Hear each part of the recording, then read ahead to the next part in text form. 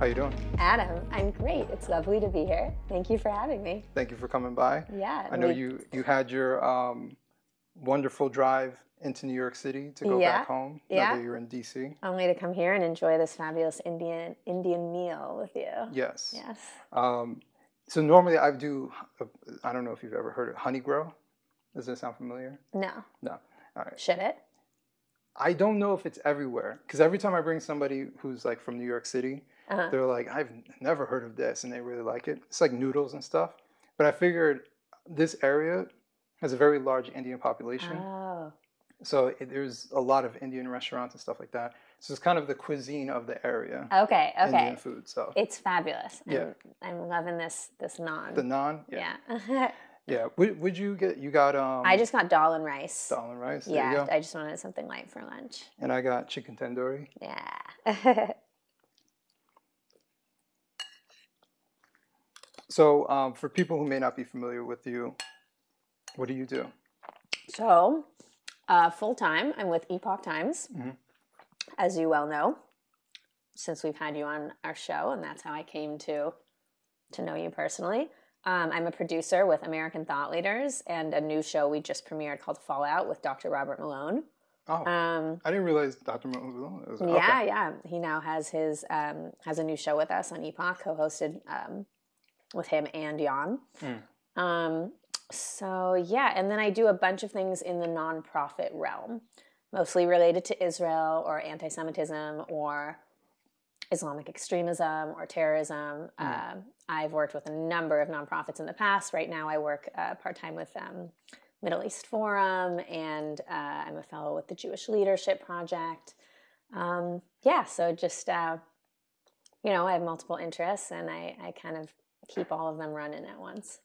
Very nice. And we were talking about before, you were a musician. Yes, in my 20s. I majored in journalism and religious studies.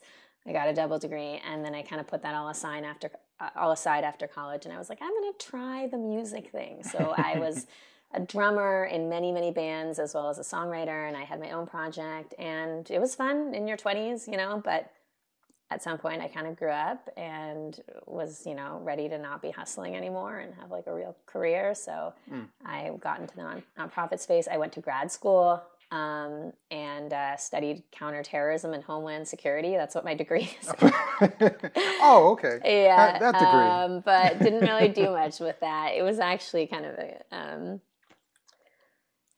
pointless major, to be honest. Oh, really? But I'm glad I did it. It's nice to have like a graduate degree on your resume, whatever it's in, So yeah, and then during the pandemic, I got kind of sick of being full-time in the nonprofit space because everybody started working from home then. I had been working from home for a long time, and I really didn't want to be working from home anymore. So I kind of switched into the broadcast journalism scene, which is kind of where I had my roots because that's what I studied in college. Right. So I was at Newsmax for a little bit, and then I went to Epoch. And okay, so you were at Newsmax first. Yeah. Gotcha. Yeah. Newsmax is interesting. I've done some appearances on Newsmax like a handful of times. It's very on the nose. Very. Yeah. Do you know Billy Prempe? Yeah. Yeah. We always had him on my show. I was at Newsmax. Fellow Jersey guy. Yeah. Yeah. I haven't talked to him in quite some time, but I hung out with him. I thought you might know him. Yeah. I actually met him for the first time at America Fest. I guess it's 2 years ago now, or no, a little bit over a year ago. Nice guy. Seems very serious, but I think he's an example of making headway in a D+ district. I haven't talked to him in quite some time, but I know he ran twice, if I remember correctly, and each time he was making advancements. And I think there's something... He did better the second time? Yeah. Yeah. I used to have the numbers, because I wrote an article, and I texted him, because I wanted to use his district as an example. So I don't remember... It went from D+, I don't know, like 11 to D+ 5 or something like that. Okay. But he was making headway. Good for him. Yeah. And my whole point was that these districts aren't impossible. You just have to risk losing. you know. And obviously, when you're a donor, you want someone who's likely going to win. So getting money to lose sounds like a ridiculous cause, Right. but it's the long-term goal, But politics isn't always about long-term goals. Mm-hmm. Mm-hmm.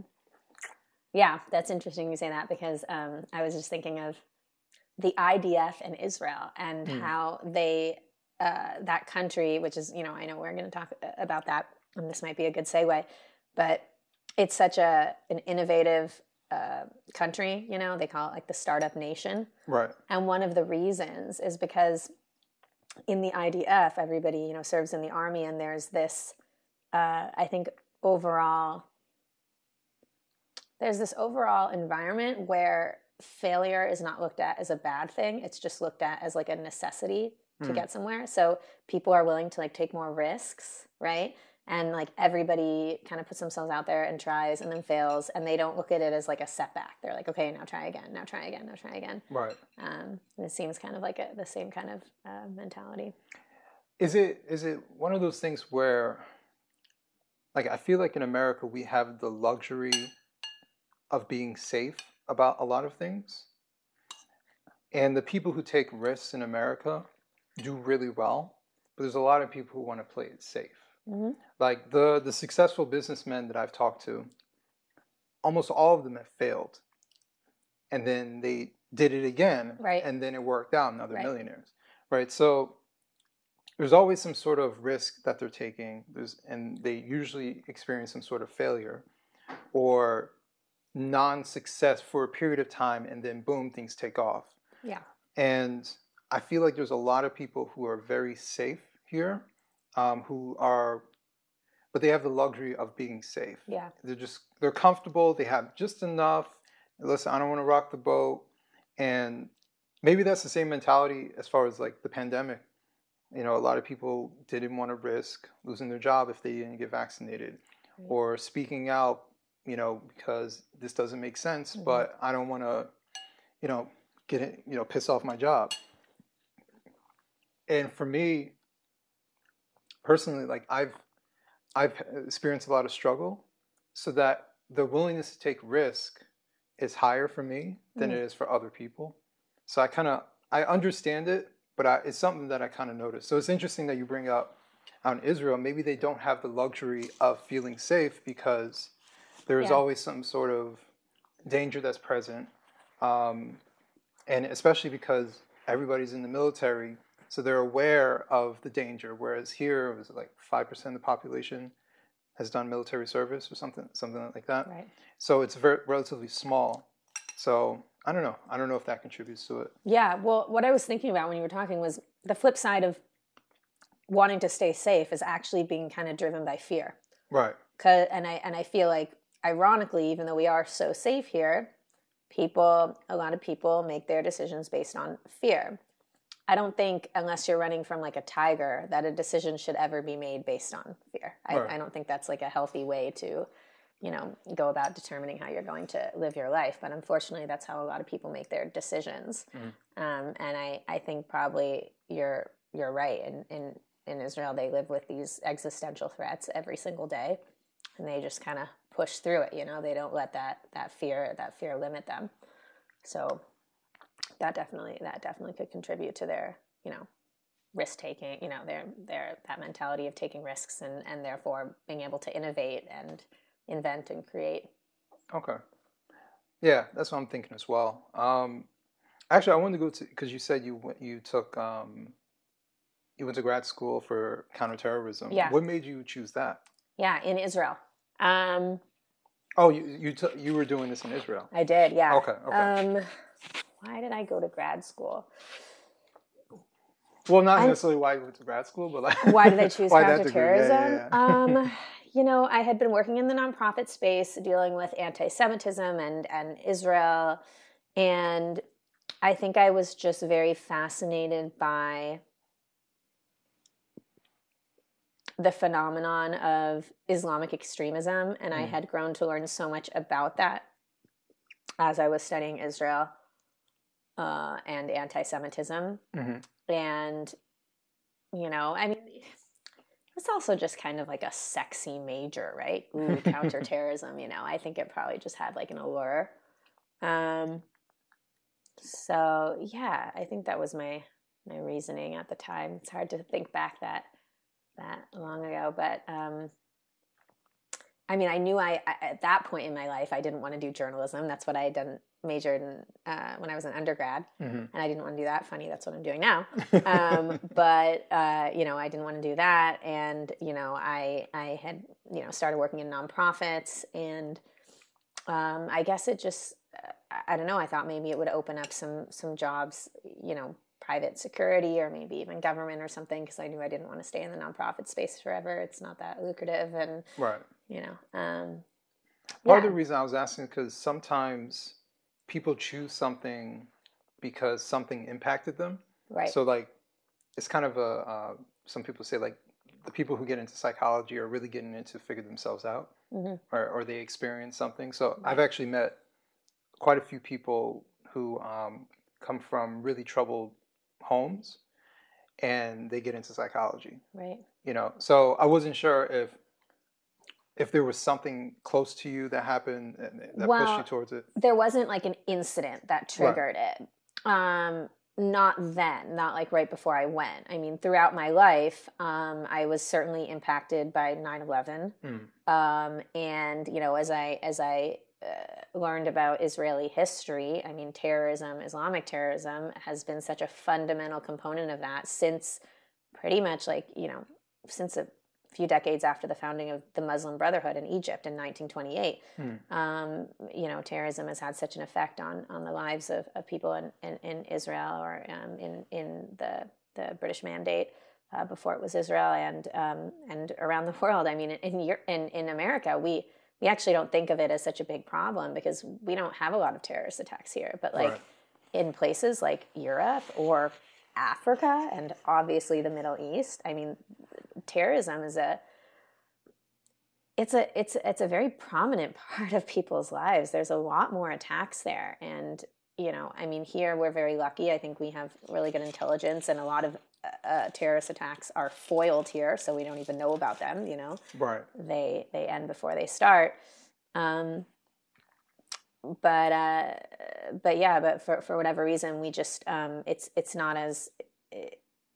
not really at the forefront of our minds. We have other stuff we're dealing with, but because I was studying about a region that was very far away where this was such a problem, I think it really interested me. And also because I wasn't raised religious, I felt very close to my Jewish roots and my Jewish identity, but we were not particularly religious growing up. I was very agnostic, and so the phenomenon of like religious extremism really appealed to me. And obviously I zoomed in on Islamic extremism again because of what we're talking about and the closeness to the region and Israel and everything. But yeah, I think that probably was the slow lead up to deciding on that major. Okay. Yeah. I know there's a lot of Americans who, including myself, who've never been to the Middle East, never been to Israel. I guess my question for you is, what do you think is the most misunderstood thing about Israel from an American perspective? Oh my gosh. That's a hard one. There's so many. Or you can name like top two, let's just say. I think one of the most misunderstood elements is the IDF, is the army. I mean, the IDF is painted as this like ruthless, aggressive, right? Like just heartless fighting force. And when you go to Israel and you talk to the soldiers, the commanders, nothing could be further from the truth. I mean, these people are, it's salt of the earth. My parents are in Israel right now, and they're visiting amputees in hospitals, soldiers that have become severely injured in the war. And I mean, it's the stories that I'm hearing from my parents are so emotional. It's really one of the most meaningful things they've ever done in their life to talk to these boys. They're 19, 20 years old. And they have these giant hearts, and they really, really believe that they are fighting for, which they are, they're fighting for the existence of the Jewish people. Like it's an existential war. It's a war for survival, and they understand that. And all of them are, none of them want there to be casualties. They're all trying their hardest to minimize casualties, Right. despite what everybody else says about it. The Yeah. lengths that the Israeli army goes to minimize casualties have been said to be more drastic than any other army in modern history. I mean, they put their own soldiers at risk to possibly save civilians on the other side in ways that could be really advantageous for their enemies. And that's how sensitive they are to that, and to any life being lost. They really, really, really, really value life and living, and they all feel like this is just like another battle that the Jews have gone through. Right. Kind of always kind of struggling to survive, especially in that region, and they've fought so many battles, and this is one more. So yeah, I think when you meet with soldiers, you just have a diametrically opposite experience as what you hear in the media about the army. Yeah. Why do you think the media portrays something different? Well,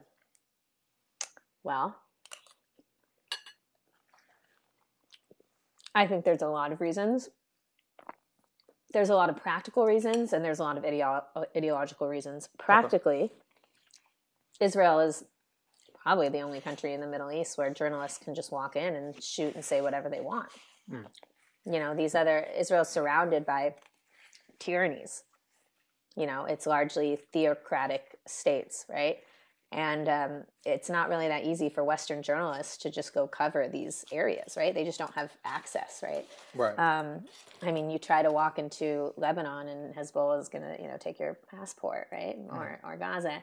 But not to mention other countries in the region as well. And so with Israel, there's just a lot of access. Okay, so the coverage there's just going to be more coverage and more criticism, and it's just Israel's always going to be under a microscope because journalists have so much access there. Right. And they can say whatever they want. There's freedom of speech in the country.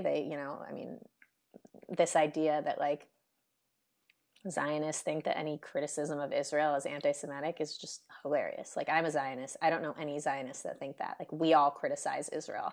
There's like, I feel like Zionists are the most critical of Israel.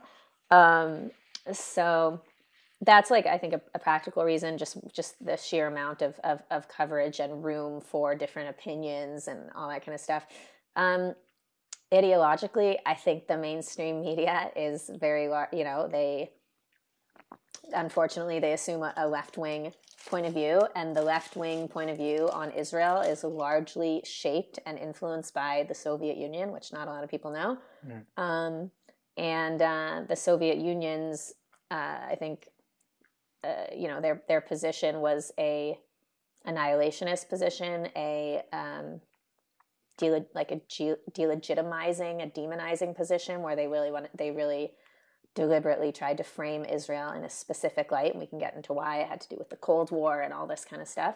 And they exported their views, their propaganda about Israel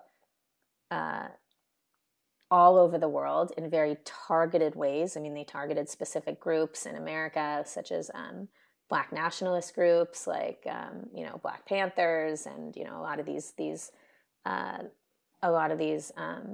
Black power groups that were like trained in the Soviet Union, that kind of like went in a different direction than like the MLK version of civil rights. Right. A lot of those people, the Soviet Union just kind of like, ooh, let's get those people. They took them, they brought them to the Soviet Union, they trained them in their ideology, and and same with groups, progressive groups, anti-war groups. The Soviet Union would target them, and then a lot of those people end up as our thought leaders today in academia, or in a lot of our institutions, including media. And so I think when you assume a left-wing narrative about Israel, like, you're going to end up demonizing the army because you, and when I say left wing, I don't mean liberal. I mean like progressive left. You know, Right,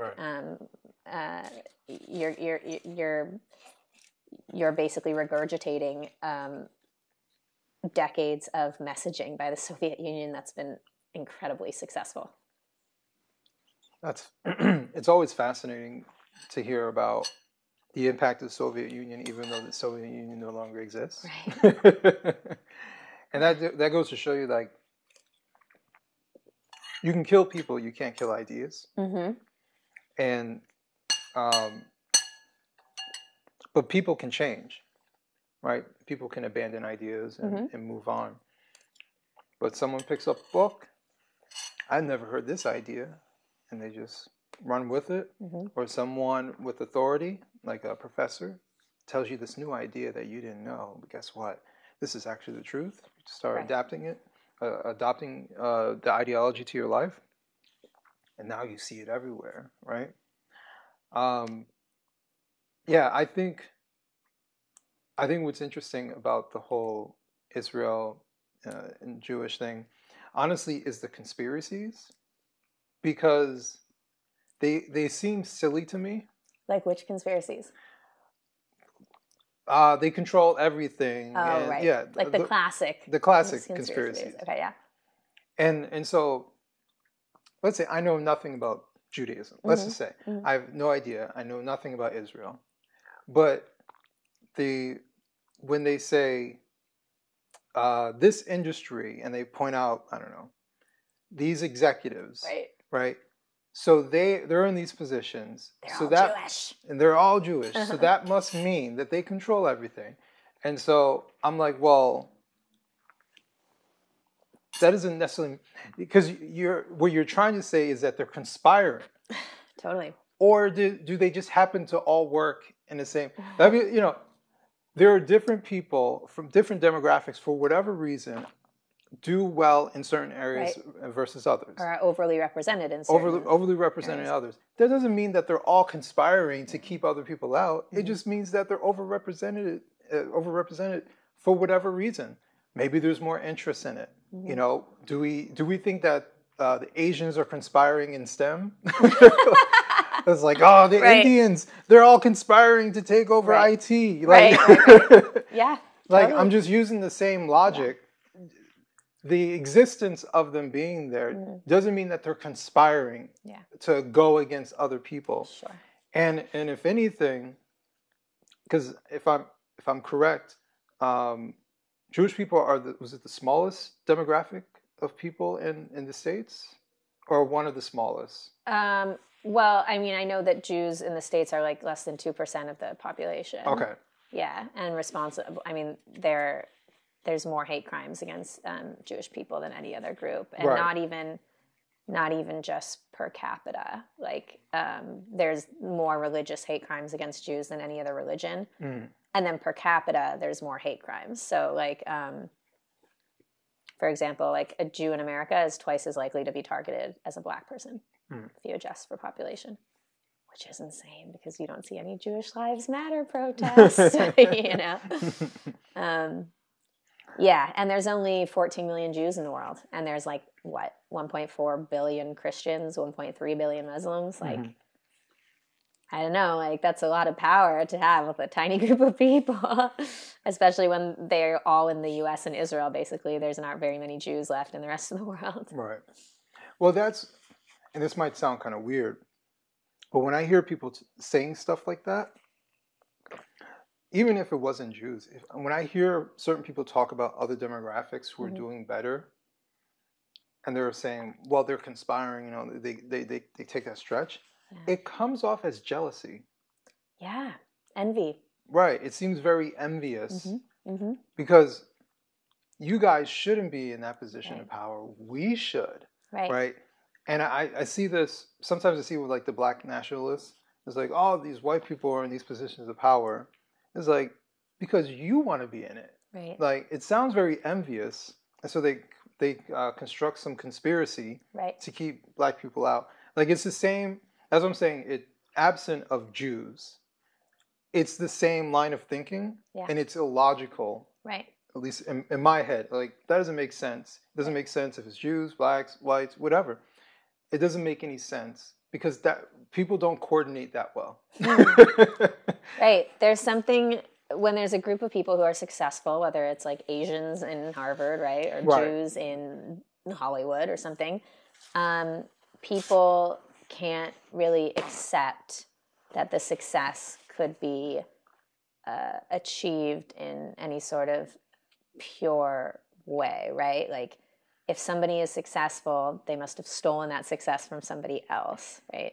And I think this really speaks to how anti-Semitism works. I think sometimes it can be a little difficult actually to identify because unlike other forms of hatred, like most other forms of hatred, they punch down. It's what it's called. Like, you know, black people are inferior, right? Or gay people are inferior. They're less than human. And you see that with anti-Semitism as well. Obviously, you see, you know, Jews portrayed as pigs or vermin or rats. But simultaneously, anti-Semitism punches up, meaning Jews are, like you said, they are controlling the levers of power, right? There's this, you know, they control the banks, they control government, they make the wars, they are responsible for immigration, whatever. And this is fundamentally a conspiracy. Right. So at its core, anti-Semitism is a conspiracy theory. And so I think it can be kind of easy to fall into that, especially now, like with people on the right. A lot of people on the right or even formerly on the left have been so like black-pilled because of COVID and stuff like that. And so many things that we were told was a conspiracy turned out to not be a conspiracy at all. Right. I think it can be kind of easy to slip into like anti-Semitic tropes because, you know, that's kind of the shape that this form of hatred has taken for thousands of years, you know, whether it was Jews were poisoning the wells or Jews were, you know, killing children and drinking their blood to make matzah, all the way to, you know, Israelis are, you know, or harvesting the organs of Palestinians or whatever, you know. I mean, I mean, you can't have enough organs. But the point is that there's like these classic anti-Semitic tropes, and they're just kind of like resurrected in these new ways over the years. Right. And so, you know, it's no longer the Jewish lobby, it's the Israel lobby, right? And people who consider themselves anti-Zionist, they're like, oh, I'm not anti-Semitic, I'm just anti-Zionist. But if you actually listen to them, or even if you look at these protests and you see some of their signs and stuff, they take all of the like medieval classic anti-Semitic tropes and they just replace the word Jew with like Zionist or Israelis. Right. So now it's no longer like the Jews that are, you know, responsible for all the evils in the world. It's the Israelis. It's the Zionists, right? We need to destroy Zionism. We need to eradicate Zionism. And that's because anti-Semitism, it just kind of morphs throughout the ages because it's a conspiracy. So it fits the needs of a given society. So if a given society is, you know, suffering from a disease and they need, you know, or a plague or something like that, and they need a scapegoat, the Jews are right there, right? The Jews are kind of like the scapegoat in society. So whatever ills society is dealing with, they can pin it, they can blame it on the Jews. And that's just been part of, that's what anti-Semitism is, you know. Right. That's how it operates. It's fascinating to watch the actually you brought up something very interesting to me because I noticed this too. Especially like you said, COVID was like a big red pill or black pill, depending on how you look at it, for a lot of people, where they realize that the media lies about major narratives all the time. So then they did the next illogical thing. So the first thing is you shouldn't trust the media just blindly, but equally you shouldn't dismiss the media wholly as lying to you. The real answer is that you're supposed to verify. You're supposed to think critically about what is said to you, whether you agree with it or disagree with it. So what I've seen is people become very black pill about the media. Then they say anything where the mainstream media has a position, we're just going to take the opposite to it. And I'm like, well, that doesn't make any sense because the mainstream media, while I'm not a huge fan, they don't lie about everything.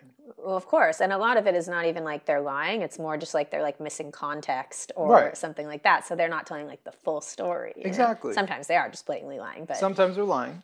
Good people on both sides. Mhm.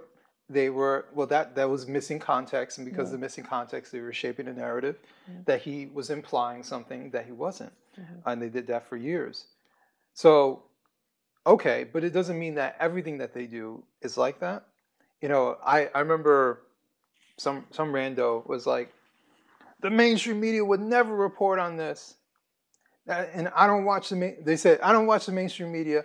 The mainstream media would never report on this. So I replied to him and said, how would you know they would never report on this? You just said you don't watch the mainstream media. That's true. I didn't even think about that.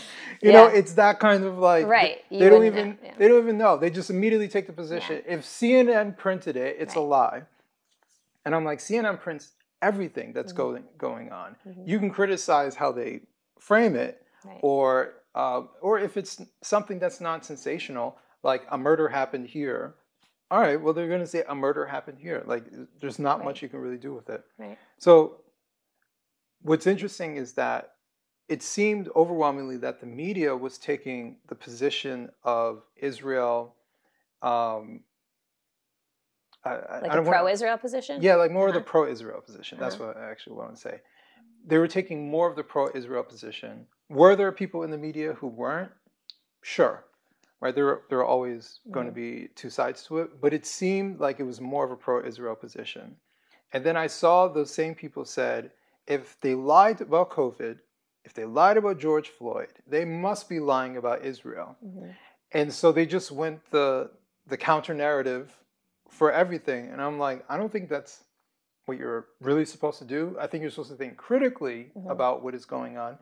Is this true? Is it partially true? Is the pro-Israel narrative part of the story? It's not necessarily false, but there's other parts to it. Like, it just like zero critical thinking when it came to it.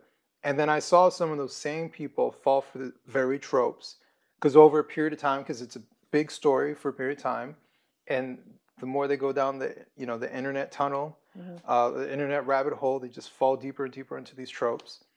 And I'm just like, everybody's being emotional and illogical at the same time when it comes to this particular story. So I've watched certain people, I'm not naming names, but I've watched certain people who just went the counter narrative just cause. Well, that's interesting that you framed it this way, because I used to work for a media watchdog nonprofit, and we monitored the mainstream media for anti-Semitism and anti-Zionism.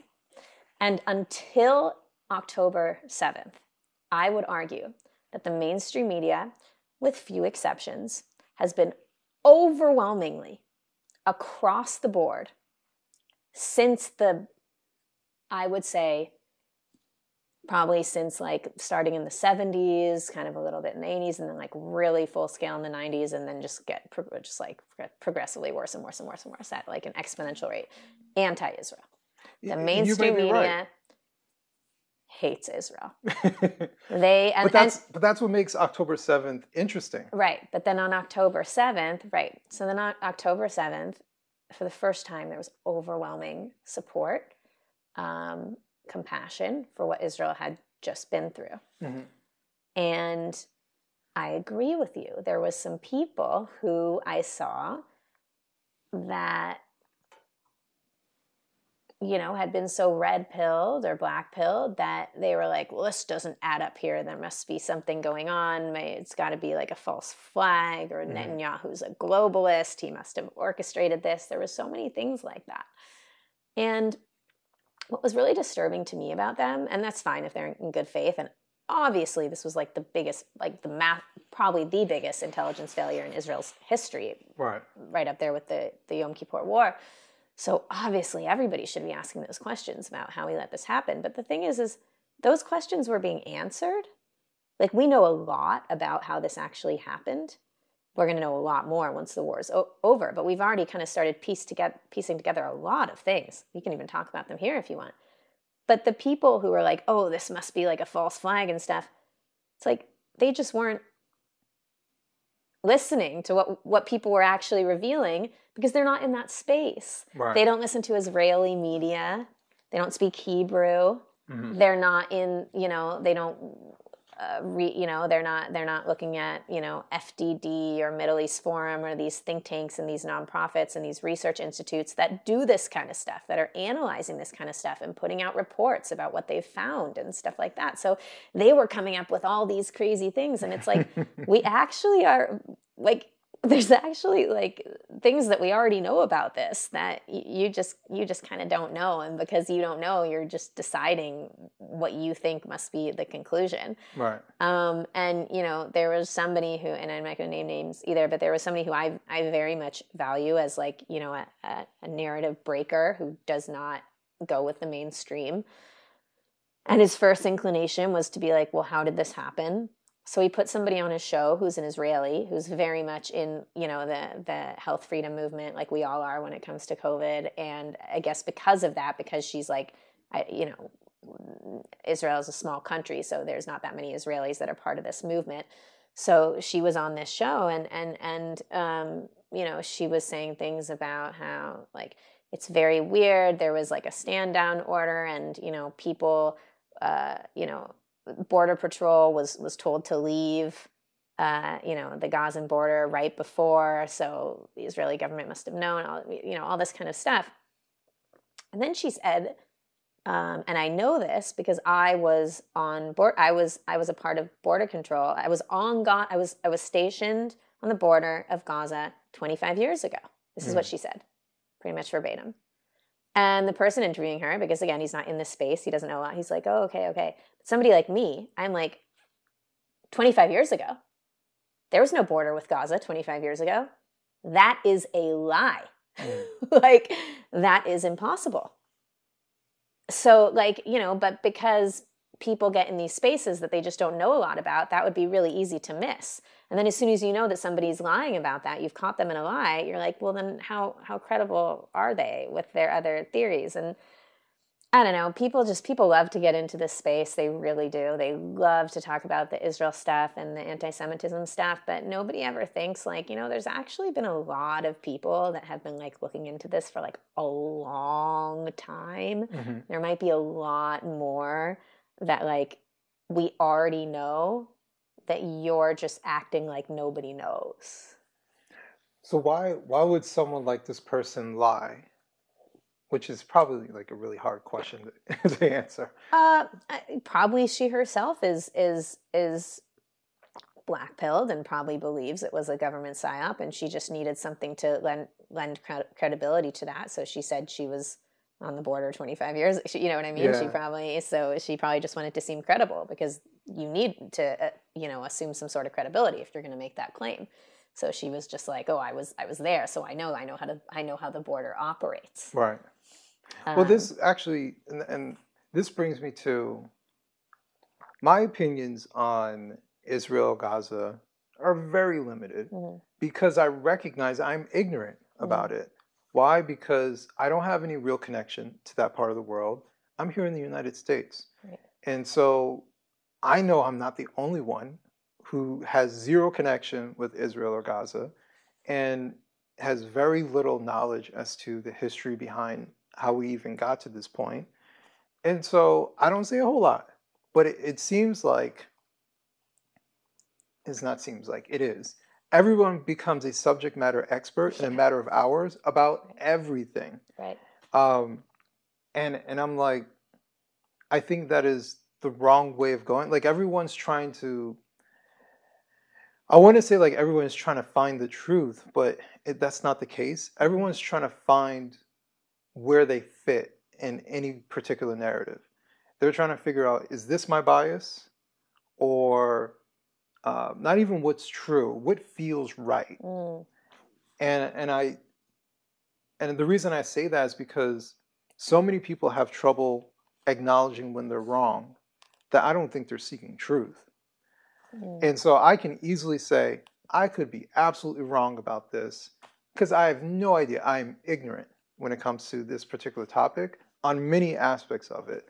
But the thing that I know, which is one of the articles I wrote for the New York Post, is that you cannot convince me that you're a freedom fighter as you're paragliding into a music festival of the most PC people ever, right? Just a bunch of new age hippie type people, Right. and they're my people who are just dancing and having a good time, and you're murdering them. Mm-hmm. You cannot tell me you're fighting freedom if you accept that as a target, Mm-hmm. right? They didn't fly into a base, Mm-hmm. and then you can maybe make some sort of argument that they were fighting people on equal footing Right. who are armed. They're fighting people who are clearly unarmed at a music festival. You can't tell me you didn't hear the music, Right. right? And that, to me, in that one instance, it's not to say the entire thing or everybody who's in Palestine is bad, but in that moment, you cannot tell me that Hamas is good, Right. right? And if I heard the same story about the U.S. military paragliding in while Afghanis are having a celebration and they just shot and killed everybody, I'd be like, the U.S. military is wrong in this instance, right? Because the behavior is wrong. Right. And so that's been my general stance. You're having a hard time convincing me that Hamas is this holy, great, freedom-fighting force when their targets were all soft targets, when their targets were innocent people who are unarmed. If you tried to convince me that they tried to take over a government building, go into a military base, or something of that nature, then I would kind of understand. But I have a real hard time accepting this particular narrative about Hamas. Sure. Yeah. Yeah, and also I think you also intuitively, I mean, you wrote an article about the ceasefire protesters that were shutting down bridges in New York and airports in Chicago and everything, and how, you just, regardless of what you know about the conflict, you intuitively understand that preventing innocent people from getting to where they need to go is an immoral thing to do. Right. That your cause does not supersede a pregnant woman's need to get to a hospital, no matter what it is. Even more so, you blocking a highway does not stop, let's say, the genocide, right? Mm-hmm. It doesn't stop the genocide thousands upon thousands of miles away. Like, you're disrupting us, and you're hoping by osmosis somehow the government will make Israel, a sovereign nation, do something about whatever it's doing. Right. And to me, it's such a reach. Mm-hmm. Like, I can't, if I was someone who's open, I can't get on board with that based off of that action, because that doesn't make any sense to anybody who's thinking. Right. When you understand when you understand that the Free Palestine movement is really not about freeing Palestine, right, then it makes sense why all these people are doing all this crazy stuff. When you see that people are, shouting for ceasefire, but they're also shouting for intifada, right, those kind of directly contradict each other. Either you want a ceasefire or you want an intifada. I just don't know what intifada means. Oh, so. Yeah, it means violent resistance. It can mean nonviolent resistance because the technical definition is just uprising. Right. But the only time it's ever been carried out in the context of Israel has been incredibly violent. Violent, suicide bombings, stabbings, vehicular rammings, Molotov cocktails, it's been these few different periods in Israeli history where Palestinian Arabs get into these frenzies where they just carry out relentless acts of violence against innocent Israeli civilians. So yeah, I mean, there's so much to tap into there with these protests and just the hypocrisy. But I mean, these people don't care about Palestine. They care about they are from this, again, they don't realize it, but they are influenced by the Soviet Union. Mm-hmm. And they are the same people that are screaming about trans rights and George Floyd, and they come from a neo-Marxist deconstructive, decolonializing narrative. Mm-hmm. And because they see Israel wrongly and falsely, and I can tell you why it's wrong and false, as a Western, white, that's just horrendous that they think Israel's like a white country, but white, Western, colonialist entity. They believe that it's rotten to the core, just like they believe America is rotten to the core. And they believe that, that any action against anybody within the country is justified. Right. Now, I mean, the whole idea that Israel is white, Western, and colonialist is abjectly false if you understand history, which is pretty simple. If you want to get into it, we can. Then we know that that's not true. But the reason why people think that is because that's how the Soviet Union characterized Israel in the 60s. But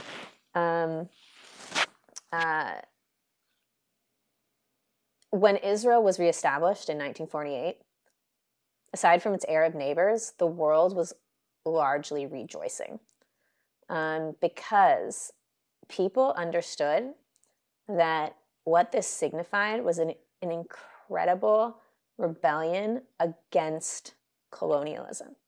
This was a people, an indigenous people. How do we know they're indigenous? Well, there's tons of scientific, archaeological, DNA-based evidence that links Jews to this region. But really, all you have to know is that Jews are from Judea. Judea is Israel. Jews are from Judea. The French are from France. The Arabs are from Arabia. Mm-hmm. The Arabs are not indigenous to Israel. The Arabs are indigenous to the Arabian Peninsula. And then in the 7th century, with the Islamic conquest, they spread out and they conquered all of the Middle East and vast swaths of land, and they Islamified those territories, and they became Muslim lands. But that didn't happen until those conquests. That doesn't mean that there wasn't various religions that had moved in their own accord to different places. But when we're talking about indigeneity, it's pretty simple. Jews are from Judea. And when Israel was established, people saw this as like finally the indigenous inhabitants of this land that had been pushed out and exiled for thousands of years by all these foreign invaders, right? Like from the Babylonians to the Assyrians to the Romans to the Crusaders and the Ottomans, all of these empires, these foreign empires that came and conquered this land and pushed out the Jews. And yet they maintained a constant presence throughout thousands of years, sometimes very, very small because most of them had been pushed out, at other times big when they were finally controlling the land. Mm-hmm. But they were never gone. They never left. And they always came back because it is in Jewish blood. It is in our DNA. It is in the Torah. Jews pray, to Jerusalem. We say next year in Jerusalem at every Passover Seder. If you read the Torah, so many of the stories and many of our holidays are about the return to Israel. And, it's such a fundamental part of Jewish identity. And that is why, like, poll after poll shows that anywhere from like 80 to 95% of Jews are Zionists in the sense that they consider the connection to Israel an important part of their identity. So when people say they're just anti-Zionist and not anti-Semitic, well, if 90% of Jews are Zionists and you're just anti-Zionist, then you're anti-90% of Jews. That's kind of anti-Semitic, right? But anti-Semites want to decouple Zionism from Judaism and pretend like they're not connected. But anyway, there's so many tangents. I always go on when I'm talking about this, but so yeah, the world largely understood this, that this was an indigenous people reclaiming their homeland, right? And so the idea that they're a colonializing nation is ridiculous. There was waves of migration from Europe for sure, especially in like the 1800s when pogroms got really out of control in Europe. They had little random massacres of Jews all over, and they weren't safe, and so large amounts started emigrating to Israel in the 1800s and throughout the 1900s. But at that time, Arabs started emigrating to the region because Jews were building up this land that was largely like swamp land. You know, it was controlled by the Ottomans at that point, and then later by the British. And they were building up the land. They were farming the land. They were buying the land from absentee landowners from Syria and building it up. And so that drew a lot of Arab immigration. So you had a lot of Jews coming. You had Jews that were already there. You had Arabs that were already there. And then you had all these Jews and Arabs coming as well. Right. And a lot of those Jews, especially after World War II, were, you know, right before Israel was established, they came and they're refugees. They're not colonizers. These were Jews that were fleeing persecution. So to call them like settler colonialists is so disrespectful. Like, these are literally refugees seeking asylum in a land that they believe that they will be safe in and belong, you know, and belong. They didn't come with some, you know, like with anything except the clothes on their backs, you know, to rebuild. And that's what they did. Not to mention, close to 1 million Jews were ethnically cleansed from Middle Eastern lands in the 40s. And they all went to Israel. Not all of them, a good portion of them. Some went to France. But most of them came to Israel. And that goes to the other lie about Israel being a white country. In reality, the more than 50% of Jews are Mizrahi or Sephardi, meaning they're from the Middle East or North Africa. So they're indistinguishable from the Arabs, like aesthetically. They're just as brown as their Arab brothers and sisters. But again, the people in the West impose this idea, like as if it's like America or something, right? So much so that they call Israel like a white supremacist country. Can you imagine Jews being lumped into the same category as their oppressors? Right. You know, suddenly Jews, the biggest victims of white supremacists, and now they're being called white supremacists. How ironic that during the Holocaust, 6 million Jews were exterminated for the very reason that they were not considered white. They were not Aryan. Right. And now we're being demonized because we are considered white? Which one is it? Are we white or are we not white? Either way, it's a lose-lose situation. We're demonized if we're white. We're demonized if we're not white. But at the end of the day, you know, Israel is just not, if you go there and you walk around, it's not going to look like a white country, I promise you. Right. You know, so I mean, so many falsehoods, so much history to get into. Well, listen, you're talking to the black face of white supremacy, so you know it makes just as much sense. Yeah. You know, one of the things that I thought was funny, obviously not because of October 7th. October 7th is not funny, but the response. So it wasn't the response to October 7th, but it was the response to the response of October 7th by leftist Jews who were shocked that leftists don't like Jews. And, oh, yeah. And I was like, oh, you clearly weren't paying attention. Because I knew that. Right. And if you understand the left, this is why understanding the ideology is really important, and why bandwagoning what's in the trending thing in the moment isn't always the best move, because then you forget you're aligning yourself with certain people. Where right now, sometimes people that like want to kill you, right, right, or have no problem with you dying, and it's just not your turn, right? See, it was Black Lives Matter. Hey, join us, right? Black Lives Matter. You're just not our target right now. October 7th happens. Israel's in the news. Now all the people, all the activists. I wrote about Patrice Colors going to Harvard and doing this panel talking about how. Basically anti-Zionist views and how Israel needs to be wiped off the map, wiped off the map, and no one paid attention to that, right? And they just gave her money. Yeah, and it's so true. It's so true. I mean, there's so much to unpack there. First of all, the Black Lives Matter, which was originally the movement for Black Lives, had as one of its like demands or bullet points on its website to free Palestine. Right.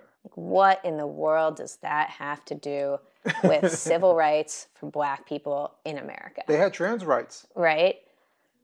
Same thing. It's just It's the blueprint. But the thing is they had no other country on there, right? Like it's always just Israel. Not free Tibet, right? Not free the Uyghurs, not free the Kurds, not free the Armenians. Always Israel. And it's because, as Patrisse Cullors and Alicia Garza said, they are trained Marxists. What does that mean? That means that they are trained in Soviet Union ideology. And the Soviet Union, anti-Zionism was a fundamental component of Soviet Union ideology. Right. Why? Because after World War II, when Israel was reestablished and declared independence, there was a question as to whether it was going to ally with the Soviet Union or ally with America, right? This was right after the war, so the Cold War was just starting, right? And there were these two superpowers that emerged, and they were, mortal enemies, right? And everybody had to take a side, and America and both powers were trying to claim their stakes throughout the world, in South Asia and in Africa and in, the Middle East. They all wanted their fronts, either against communism or against capitalism, right? Right. And Israel was going to be a very important front in the Middle East. Whoever side Israel ended up on, that was very important. And people thought Israel was going to ally. A lot of people thought Israel was going to ally with the Soviet Union because there was a lot of socialistic elements in Israeli society, like kibbutzim. There are these little communes. They're very fundamental to the culture there, is still today. And even David Ben-Gurion, the first prime minister of Israel, I think he was a self-declared socialist, if I'm not mistaken. But Israel didn't. Israel allied with the U.S., and this was a massive blow to the Soviet Union. So what did the Soviet Union start to do? They started to arm their enemies, all their Arab enemies. They started to train, they trained the PLO, like Mahmoud Abbas, the current president of the Palestinian Authority. He wrote his dissertation he went to university in Russia and wrote his dissertation there about Holocaust denial. Know that, by the way. But the thing is that the world was largely sympathetic to Israel. Like the world was, one of the biggest genocides in history had just taken place, right? We discussed how, people viewed the state of Israel as this like beautiful example of, indigeneity, shining through and being victorious over the, foreign invaders and everything. And so the Soviet Union understood that, like, in order to win this fight on this front, that they had to do more than just like arm the enemies. And they did what they do best, which is they began a massive propaganda campaign, a massive delegitimization campaign. And all these things that you hear about, like, Zionism is racism and, or like Israel does not have a right to exist, all of this stuff came from the Soviet Union. These were like slogans that the Soviet Union created. They put them on posters, in magazines, in movies. They and they distributed these materials far and wide across the globe in very targeted ways, like I told you, to specific groups based on what each group's goal was. Like South Africa was a big was one region where the Soviet Union heavily targeted with this type of propaganda. And one way in which they did this is they literally appropriated. I'm not using that word figuratively. They literally took Nazi propaganda, like kind of like the posters that everybody's familiar with and some of the curriculum and messaging, and they just replaced the word Jew with Zionist. They used the same exact materials. And they just distributed that worldwide. And so a lot of these people when they were trained in this neo-Marxist ideology, anti-Zionism was a component of that. It is something that the Soviet Union tacked on. They're like, this is part of our totalizing ideology, you know? Right. It really ramped up after the 60s, and it culminated, this Soviet Union campaign, it culminated in this infamous resolution in the United Nations, the 1975 Zionism is Racism resolution.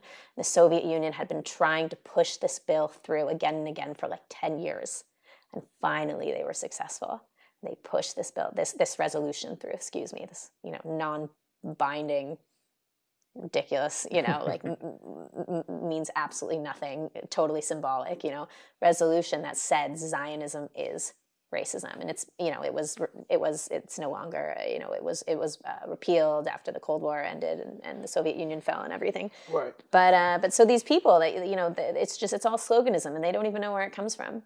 They don't even know. I mean, they did this poll for like 250 students where they took 250 students that had taken part in protests where the chant "From the river to the sea" was used, and they asked them if they knew what river and what sea, and less than half of them knew. Right. And when they asked them, well, take a guess, some of them actually had kind of good guesses. Like some of them guessed like the Nile River. I'm like, oh, that's actually a good guess, like if you don't know. But then some of them were like,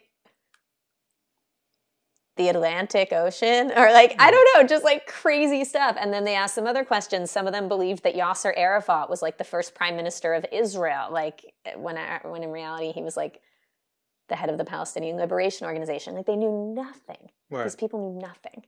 They're just jumping on a bandwagon and they think it's some organic, human rights-oriented campaign in support of the Palestinians. They have no idea that it's like a state-sponsored propaganda campaign that really ramped up in the 60s and has now, that managed to really infiltrate our institutions, like especially academia, because all those people that were neo-Marxists are now teaching in academia, and they're imparting all their views, all their, transhumanist views to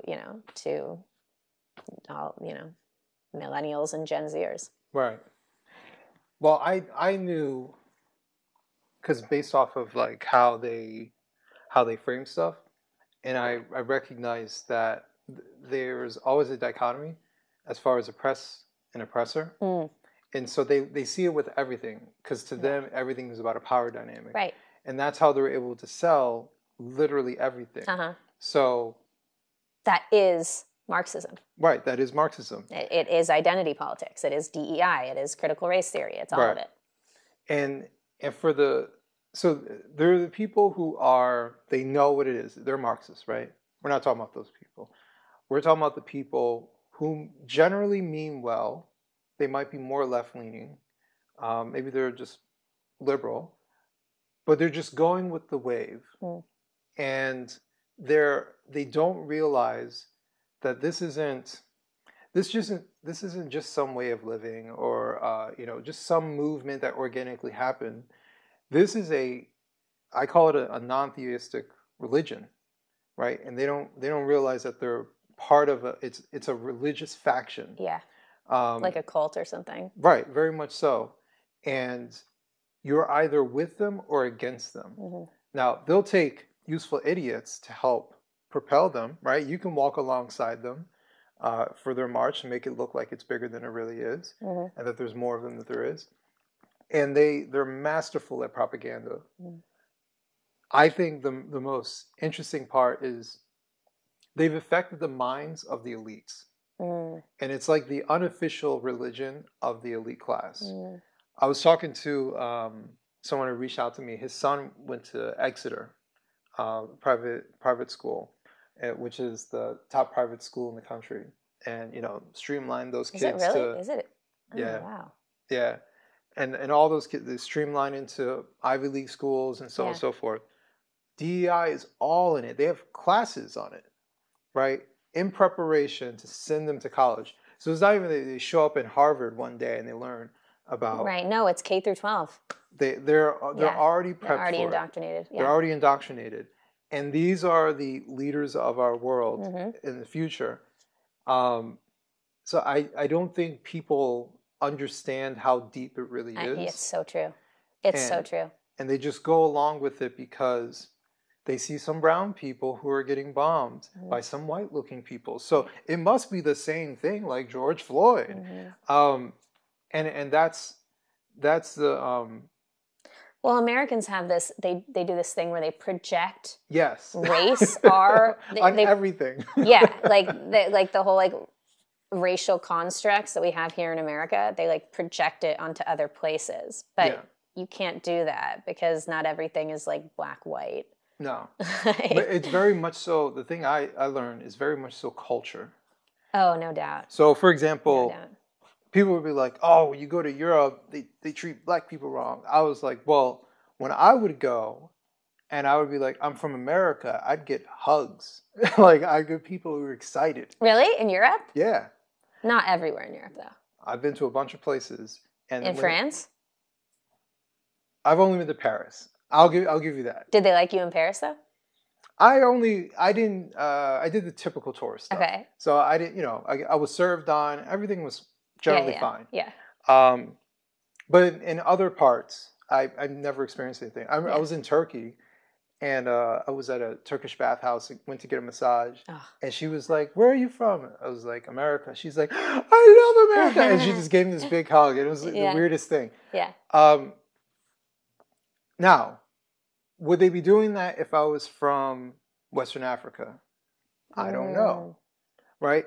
And that's a cultural difference. I've heard the same thing from someone I know where he went to Italy, and they looked at him kind of funny, and they were talking to him, and he's like, "I'm from America." He's like, "Oh, okay." Like they were trying to figure it out, right? Because he was black, presumably, right? Okay. Right, exactly. So it's not the same. Yeah. It's not the same. It is very much so culture oriented. And this is just in Europe, but all over the world. Yeah. It's very much so culture oriented. It may be even nationally oriented. You can talk to Asians as far as how they feel, someone from China, how they feel about the Japanese, or Korea, how they feel about the Japanese. Like, there's so many different things that are going on. But here in America, I mean, I wrote an article about Whoopi Goldberg. She made a number of comments a couple of years ago about the Holocaust that were just so despicable. And one of them was about how the Holocaust was not about race because it was white on white crime. Right. Insanity. Like that is such a perfect example of Americans projecting the American construct of race onto another place. Right. Like our idea of race in America is black, white, but that is not the only racism out there. Like that is one form of racism. And the Nazis considered the Jews a separate race. Their whole annihilationist, exterminationist ideology was based on this idea that the Jews were a separate race. That it can't get any more about race than that. Right. Like that word was like embedded in like all of like the Nazis' materials that they were, they were teaching the youth. So you're saying it wasn't just white people grieving, white people grievances, and yeah.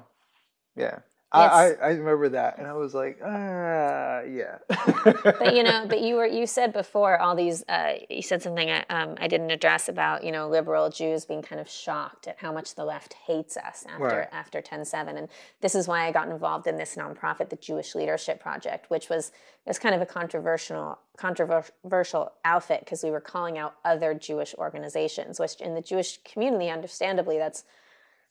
You don't necessarily want to like divide the Jewish community even more. We're already so small and we don't want to necessarily air our dirty laundry in public. But the Jewish Leadership Project was founded by these two veterans of the Jewish nonprofit world, Avi Goldwasser and Charles Jacobs. And for, over 2 decades, they had been trying behind the scenes to get our legacy Jewish organizations, the mainstream orgs and leaders, such as the ADL and the Hillel and the JCRCs, the Jewish Federations. These are all the like big Jewish organizations in the U.S. that have different branches, and they were, these two guys were trying to get them to prioritize Jewish safety and recognizing that the threats of anti-Semitism were not just coming from the right, from white supremacists. They were trying to get these organizations to prioritize Jewish safety and fighting anti-Semitism from across the political spectrum for decades, and they would not budge. And so they started Jewish Leadership Project to basically put pressure on the existing Jewish organizations to prioritize Jewish safety. And I think it points to the fact that Jews in America, they're largely liberal, not in other places, not like in Eastern Europe. Like there's no liberal Jews in Eastern Europe, you know. In Israel, they're not, the majority are not liberal. But in America, that is the case. And so they want to, we want to believe so badly that if we ally with other oppressed minorities, if we have their back when they need us, then they'll have our back when we need them. And this has been like the operating mentality of these organizations for decades. And it has proven to have failed. It doesn't actually work. The Jews always end up going about stuff alone. And it also doesn't work because you end up excusing anti-Semitism or hatred from those camps because they're also considered an oppressed minority. And so you're like, oh, well, we have to ally with them. And then you turn a blind eye. You turn a blind eye to Black Lives Matter, anti-Zionism, because you're like, oh, you know, it's still a movement for civil rights, you know, ostensibly. And so we want to be on the right side of history. We want to join our Black brothers and sisters and fight with them, just like we did in the civil rights movement, you know, right. Jews alongside Blacks. And it's like, this is not the civil rights movement, man. Black Lives Matter was not born out of the legacy of Martin Luther King. Open your eyes. These people are not for Jews. These people do not want, like, you know, it's such a shame because we've really suffered as a result. We've let these poisonous ideas that in which anti-Semitism is a component of them, we've let them fester, and it's gotten to the point where, like you said, it's taught in K through 12 education. Ethnic studies, which is so anti-Semitic, is like mandated in California now in public schools, and it's, you know, I mean, a lot of people are trying to fight it, but it's moving now to other states. This is a vicious radical curriculum that is, you know, in which capitalism and white people and Jews are all framed as evil. And like you said, it just splits the world into oppressors and oppressed, and that's it. And because Jews in America tend to be Ashkenazi from Eastern Europe and not Mizrahi and Sephardi from the Middle East, we look white in America. And if Jews look white, and if we're successful, then we must be part of the oppressor class. We must, you know, and so that's how it is. And so you have these hierarchies of oppression. And even though Jews suffer more hate crimes, you know, more religious hate crimes than any other religious group, and more hate crimes per capita than any other group, it doesn't matter. We're still put into the white oppressor class, and therefore we're not deserving of the same protections, of the same civil rights as other minorities. Yeah. And this is why you can't separate anti-Zionism from anti-Semitism. They're so inextricably linked. And I mean, this is why people on the far right, like white supremacists, and the far left are united about this issue. Like, there's a reason why David Duke praises Ilhan Omar for her views about Israel. Ilhan Omar is far left. David Duke is far right. But they're both united about Israel because David Duke hates Jews and Ilhan Omar hates Jews, but under the guise of hating Israel. Because, let's face it, it's not okay to say I hate Jews anymore. But if you say I hate Israel, you can totally get away with that, you know? Right. You're like, oh, well, Israel is a country. You can hate a country. That's fine. You know what I mean? Like, so it's like there's certain forms of anti-Semitism that have become completely acceptable now. It's very clever. Yeah. We're nearing the end, so I want to ask this question I ask everybody. Are you optimistic about the future? In this regard? In general. Oh, Or if you want to be specific, you can. I don't think I'm optimistic about the future, but I'm optimistic about my future. Okay. So the future, no. I think I see the influence that technology, screens, social media, pornography, online dating is having on, you know, Gen Z and younger, and it's terrifying. These kids don't stand a chance. No one's having sex, no one's in relationships, no one's going outside, nobody's forming strong friendships because all of their needs are met through screens now. They have their sexual needs met through porn, and then they think they have their emotional needs met through TikTok and Snapchat and social media because they're always connected with people.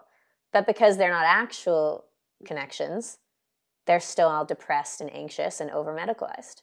Mm-hmm. And then you know, and then they get addicted to drugs, and it's just, no, I mean, and that's just the youth. I mean, no, I'm not that optimistic about the future, but my future, which is the only thing I can really control, I tend to be very optimistic. Sometimes it gets hard. Life is hard, and you know, I'm in my 30s and I'm not married yet. You know, but I think I try to remain like hopeful and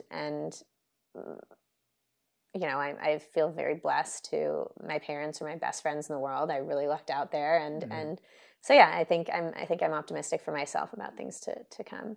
Yeah. Okay. Are you? I'm a hopeless optimist. Yeah. The way I see things is like things come in waves.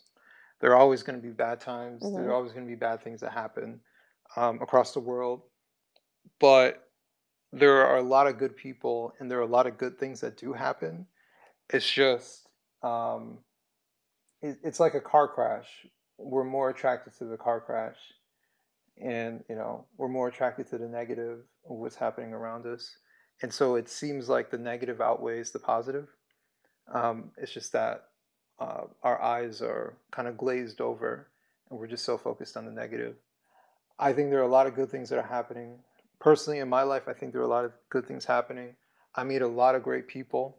You meet a lot of great people who became something, even just in recent years. COVID, 2020. I call them the people who were born out of 2020, including myself. Yeah, there's BC and before COVID. After COVID, there you go. But I see people like that as signs that there's still something there, right? We talked about people who are safe and feeling complacent. Mm-hmm. Well, there are people who weren't complacent, including myself, who did something. Yeah. And now they have a voice, and now they're speaking up for people who are unable to speak up for themselves because they weren't given a platform. So I see those things as signs that there is some positivity that's in this world.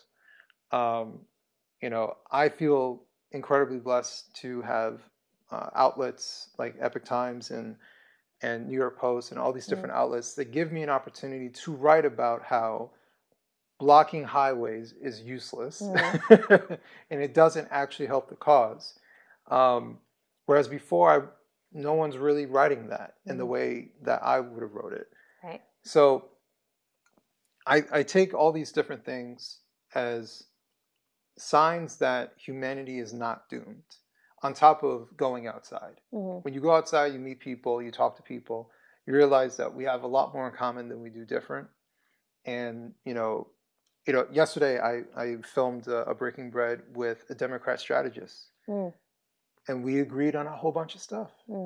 And I'm not a Democrat. Yeah. So there's overlaps. There's a lot of overlaps, and there's a lot of reasonable people who are out here. Yeah. I just think that there's so much emphasis to make sure that we are not to work together.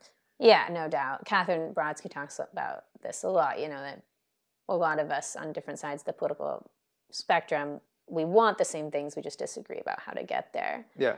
But what about but you don't see the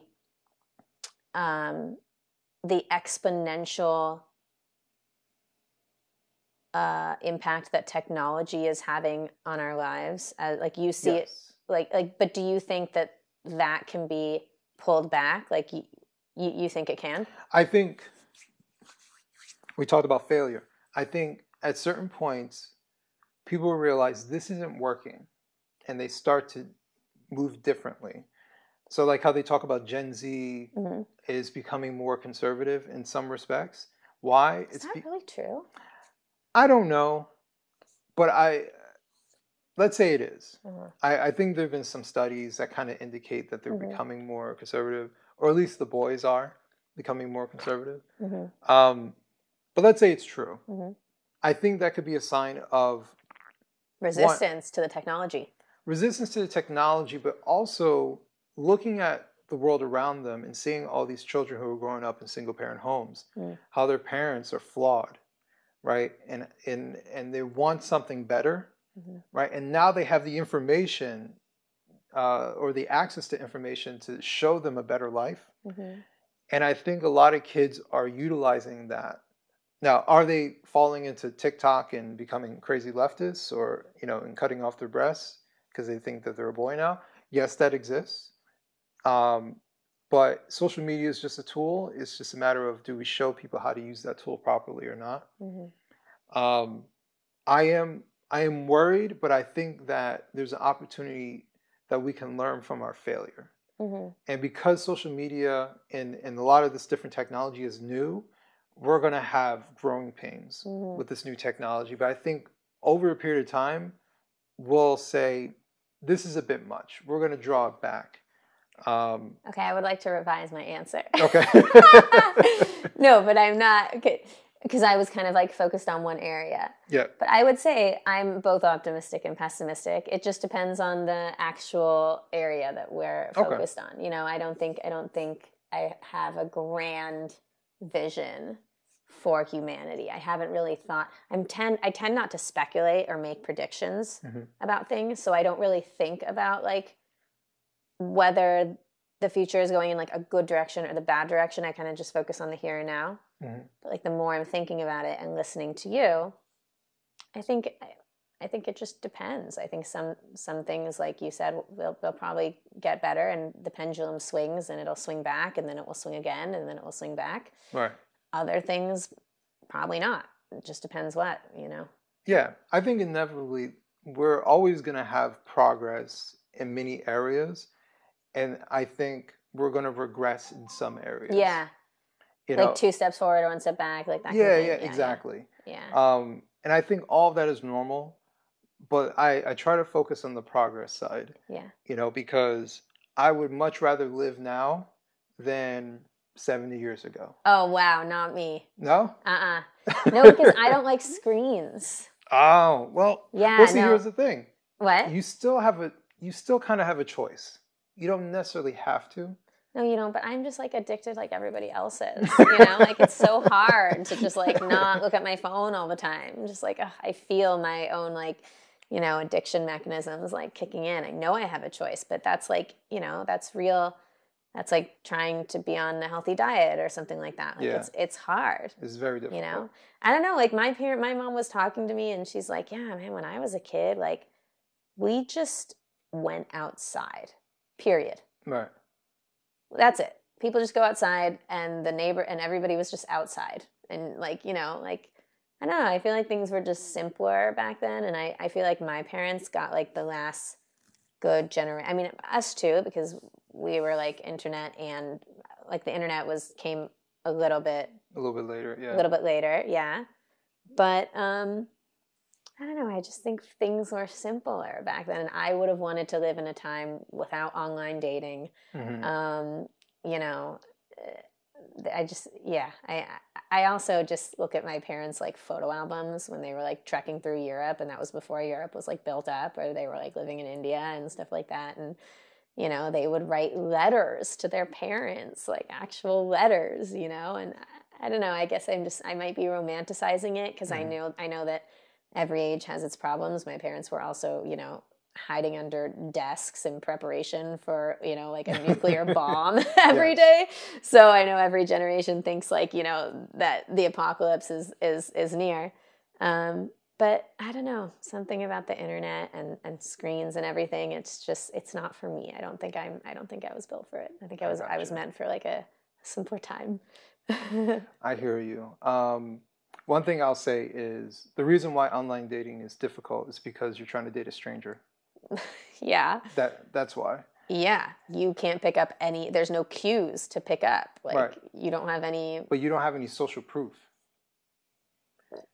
So for example. Social proof. Yeah, what do you mean? So let's say there's a guy in your neighborhood that you grew up with, right?